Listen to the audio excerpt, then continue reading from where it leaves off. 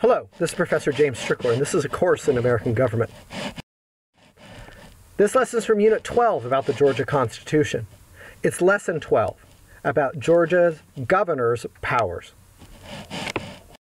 In this lesson, you'll learn about the governor's powers in the state of Georgia. I could list them all here on this slide, but you'll get to them eventually.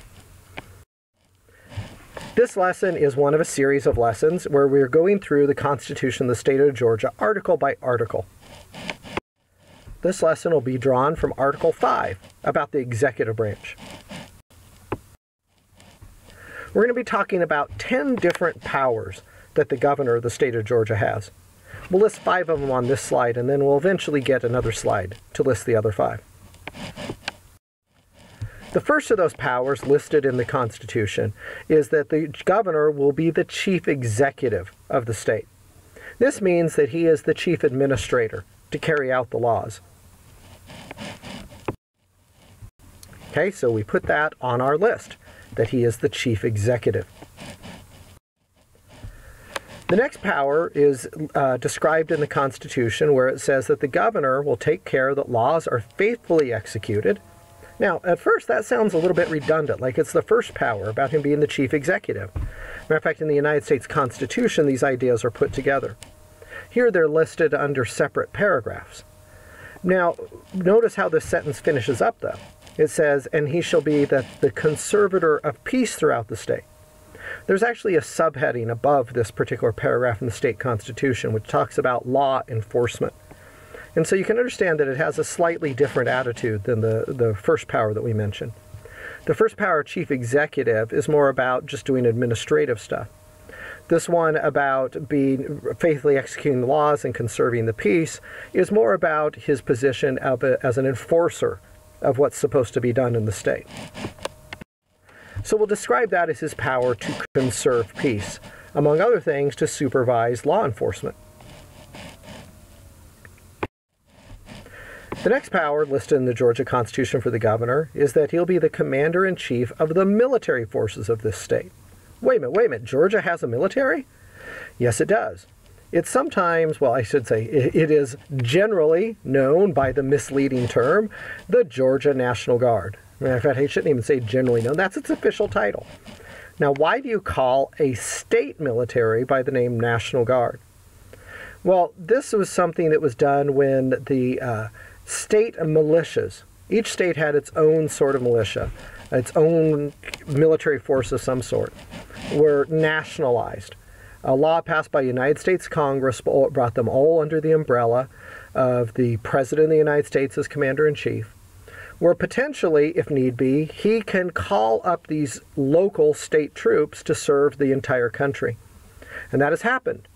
In the wars with Iraq and Afghanistan, it was not uncommon for National Guard units to be called to serve there in those wars.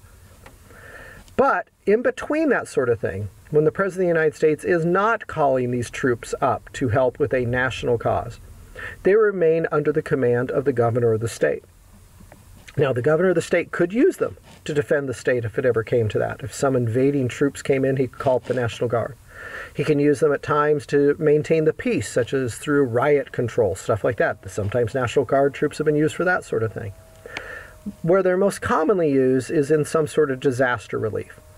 There is some big event, like say a flood, and the governor's got to get a bunch of people out there throwing sandbags. Well, where's he going to get a bunch of people all of a sudden? He can call up the National Guard troops in his state to do that sort of thing. So, there's the governor's third power, commander-in-chief. Which, let me be clear about this. This isn't just something that Georgia does. There are these National Guard troops in all 50 states that are commanded by the governor of each of them. The governor's next power is the veto power. Now, we've talked about this in detail previously as we talked about the legislative process, so we don't need to spend a bunch of time on it. This is just the opportunity for the governor to reject a bill that he doesn't agree with. All right, we got one more power to put on this slide after the veto power. And that concerns the governor issuing writs of election to fill vacancies in the Senate or the House. What this is about is if a vacancy occurs. In other words, somebody retires or dies or resigns or whatever it is, and they leave an opening in the House of Representatives or the Senate in between elections. The governor has a responsibility to call a special election to then fill that seat. So there's the fifth of the governor's 10 powers listed in the Georgia Constitution, that he can call special elections. Now let's get another blank slide to fill in the other 5 of the governor's 10 powers. The next power he's given is that he can recommend measures, in other words, legislative ideas, to the General Assembly. Matter of fact, he's told that he should regularly give a speech about the state of the state, and as part of that, he should make recommendations. So the governor is given an official duty. This is an informal power that the President of the United States uses during his State of the Union addresses to propose things that the legislature should do. This is an officially recognized duty of the governor in the state of Georgia. So, the 6th power that the governor is given in the state constitution is to recommend legislation. The next power given is that the governor can call the General Assembly into special session. This is an idea that, again, we mentioned back when we were talking about the United States Congress, because the president has a similar power there. If the legislature is not in session, which is actually common here in the state of Georgia since they can only serve 40 days out of every year, and some issue comes up that the governor feels needs to be addressed by legislation, he can call the legislators to come back for a temporary time period to deal with that problem. So that's his 7th power, to call special sessions of the General Assembly. The governor's next power is to fill vacancies within the executive branch. If some sort of public official has to leave office, they die, they resign, whatever, and that position is open, the governor can fill it temporarily to fill out the unexpired term until somebody else can get elected to that position or be chosen in some way. So, the governor fills vacancies. Well, what else can he do? He also is given the power to appoint people to various offices. Now, not those other offices in the plural executive that get elected separately from him, but there are other positions, either created by pieces of legislation that are passed by the General Assembly or by the Constitution itself, where the governor may be assigned to appoint people as an original matter. Not just fill a vacancy temporarily because someone died, but appoint somebody to that position to begin with. So there's his 9th power, to make appointments. The last power of the governor, specifically listed in the Georgia Constitution, is that he can require reports from employees within the executive branch. If he wants to know what they're doing with their job, he can officially require them to make a written report to him about what they are doing. And that's the last of the governor's 10 powers listed in the Georgia Constitution. Now let's review what we learned in this lesson. We're not going to go through all 10 of these powers, but just hit some examples.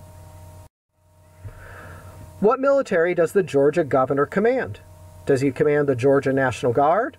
Does he command Kings Bay Submarine Base? Does he command Georgia State Police? Or does he command Moody Air Force Base?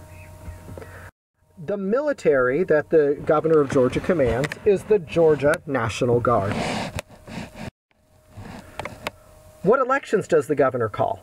Does he call general elections, county elections for county and city officials? Does he call elections for electors for President of the United States? Or does he call elections to fill vacancies in the General Assembly, in the House or the Senate? The governor is authorized by the state constitution to call special elections to fill vacancies in the General Assembly. From whom may the governor of the state of Georgia require reports? Does he require them from Georgia's congressional delegation? In other words, those people that get elected to go back to Washington, D.C.? Can he require them from the General Assembly committees? Can he require reports from the Supreme Court justices of the state of Georgia? Or does he have the power to require reports from executive branch officials?